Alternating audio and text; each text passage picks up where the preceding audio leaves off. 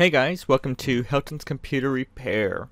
So you have Defraggler installed on your computer and somehow it's not working, or if out of coincidence you're just a person that does not like Defraggler. I'm a person who likes Defraggler and runs very smooth for your computer, but it's your reference if you want to remove it. So in this video I'll be showing you how you can do that.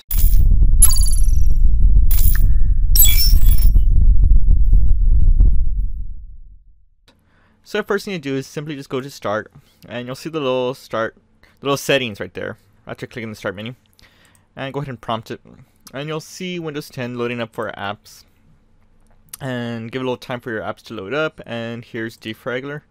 And you can press the uninstall, and as it's related, if it's related info that will be uninstalled, you can go ahead and press uninstall and continue doing the process. But sometimes Windows 10 likes to get a glitch by not showing the files here. I don't know what is up with that.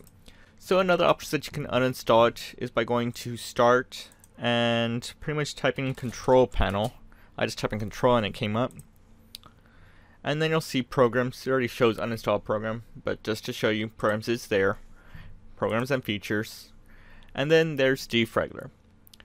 From there you can double tap it, or you can just select the uninstall and change. It'll probably prompt you for this, press yes. And then it instantly just uninstall the file. It is that pretty much simple. And that's pretty much all you have to do. Thanks for watching from Helton's Computer Repair, and I'll see you on the next video.